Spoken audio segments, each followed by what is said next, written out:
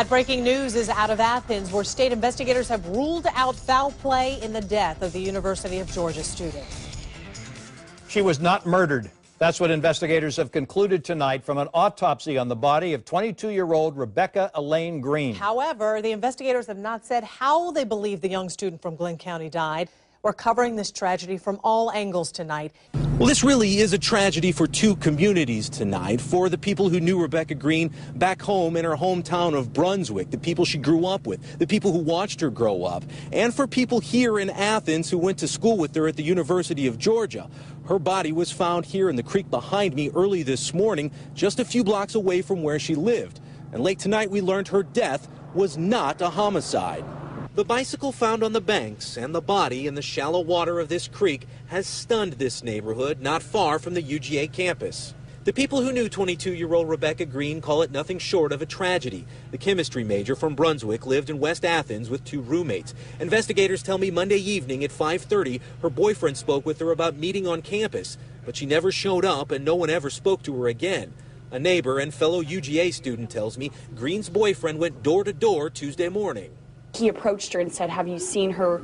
You know, I haven't talked to her since last night. I found her book bag, et cetera, et cetera." A couple hours later, Athens-Clarke County Police, now working a missing persons case, tracked Greene's cell phone to this area just a few blocks from her house. The day-long investigation put the people who live here, many of them college students, on edge. They tell me they're still a long way from knowing exactly what happened to Greene, but late Tuesday, they confirmed she was not the victim of foul play. The GBI medical examiner needs to do more tests to determine if she was killed in an accident or a suicide. There is an old saying that there are two sides or more to every story. Rebecca's story seems to have at least two. Here's a girl that friends say was a salt of the earth. She was honest, trustworthy, caring, loving, hardworking, and dedicated to life. As a parent goes, who could ask for a better child? And as a friend, one couldn't ask for a better pal. She would give you the shirt off her back. In our interview with friends close to her, not one believed she committed suicide. In fact, they were very upset that the final official conclusion was that she had. Perhaps it's too early for those friends, but it's interesting to note that not one of them wanted to go on camera and talk about her. At the time she died, she was about to graduate in just 6 months. She would have graduated with a major degree in chemistry and a minor in psychology. She was a very good student with good grades, even while she worked part-time at a local grocery store just off campus.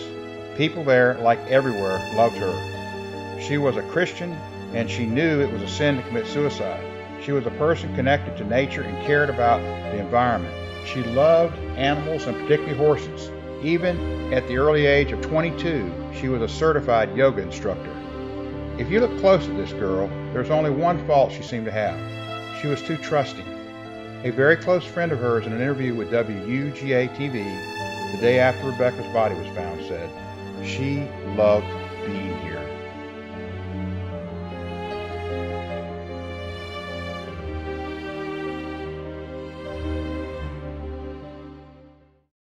To some, the following might seem to be the most likely reason Rebecca was where she was that night. It's been 6 months since we've learned of the passing of Rebecca Greene, who perished in this tiny little creek on November 18, 2013. The cross which once stood there is gone. So are the markings in the grass near the bike that looked like a violent scene had taken place that night. And the path of crushed grass from the bike to the bottom of the culvert section is gone as well. No one seemed to care that this once relatively safe neighborhood over the last few years, because of good police protection, had changed dramatically. Some months before the ill-fated night, the police moved out and the criminals moved back in. Unfortunately, Rebecca was not aware of the danger she was putting herself in when she went there that night. Nevertheless, she came up with what some might think was a brilliant plan. It was not a secret that Rebecca was questioning her relationship with her boyfriend and was considering ending her relationship with him and moving on with her life. Yes, she was a practical girl, so she was going to test her boyfriend's love for her. Is he my white knight in shining armor or just another Don Juan? That was a real question that needed answering, and she came up with a plan, a variation of an old theme. Romeo and Juliet belonged to a tradition of tragic romances stretching back to antiquity. Men and women have been faking suicide for attention for centuries. Diphenylhydramine a drug typically found in non-prescription sleeping aids. By itself usually does not kill, but used in high dosages can give a hallucinogenic trance state. One just usually wakes up with a bad case of drunken-like hangover. She bought the medication herself. Her plan was not to answer her phone and go to a place she liked away from home. Because of the attractive stream and knowing how her boyfriend knew it was a favorite place of hers, she went there. That's why she chose the spot. She left clues like her book bag under her boyfriend's car so he would know that she had made it home.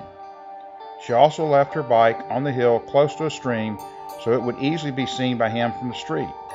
The one thing she didn't count on was that he would not care enough to come look for her. It was a costly mistake, and one that would cost her her life.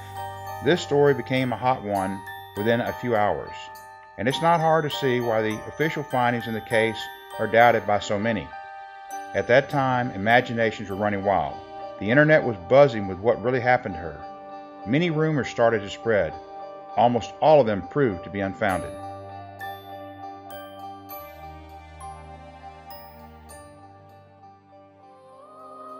Forgive me, Father, I have sinned. I've been so upset because I went to the plaza one night in mid-November of last year, around 9 o'clock at night, and I saw this nice-looking bike sitting over there on this hill. I walked over to it and didn't see anybody, so I thought it'd be okay to take it. Suddenly, out of nowhere, this voice says, "This is my bike," and she tries to take it away from me. I said, "No, it's my bike now." I didn't know what came over me. We fought over that bike around and round. Finally, I had enough, and I shoved the bike at her, and she fell backwards to the ground. I started to walk away with the bike and looked back and saw that she looked dead. I ran over to her, and she wouldn't come to life. I did everything I could. I shook her, I woke her, I tried my best to do it, but she wouldn't come to. I got to thinking that if I left her here like this, someone would think I did it. So I grabbed her arms and pulled her down to the bank until I got to the edge of the creek. Then I drug her over to the deepest part. I straightened out her legs and crossed her arms one over the other. And then when I was getting there, I thought that it's not deep enough. There's not enough water here. There's no way they're going to think she drowned. And then her phone rang, and for some reason I just answered it.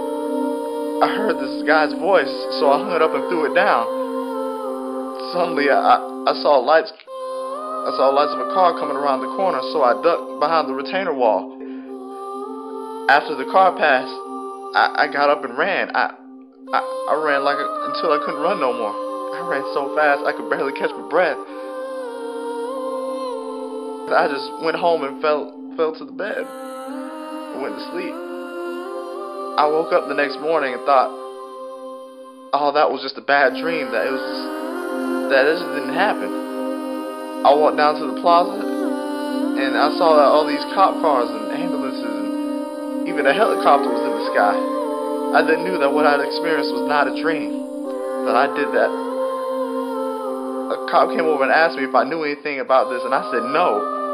And then he told me to get off the property. And I said, yes, sir. And then a few days later, I saw read on the newspaper that she died from overexposure to cold water. Oh my God, I killed this girl. She wasn't going to die. She passed on Benadryl. I killed her. I killed her just as sure as the world. 3 months before Rebecca died, this heron lost his mate in the exact same place that she did. He knows his mate's gone, but he doesn't know why. It seemed to be environmental poisoning caused by a leak in an aging, neglected sanitary sewer system. But he doesn't know this, so he keeps coming back looking for answers. My grandmother told me something when I was a young boy that I pondered over for most of my long life. She said that suicide is the greatest of all evil that a person can do, and I asked her why. She said, because those left behind are left to suffer the most. Those that pass on are forever cursed because sin is forgivable, but you have to request it to be forgiven. And those that do such things are no longer here to ask for it. For those who knew her, know Rebecca would have never purposely hurt so many people. So who created the greatest wrong? Rebecca Lane Greene, who may have never considered such a thing as suicide, or those that say that she did?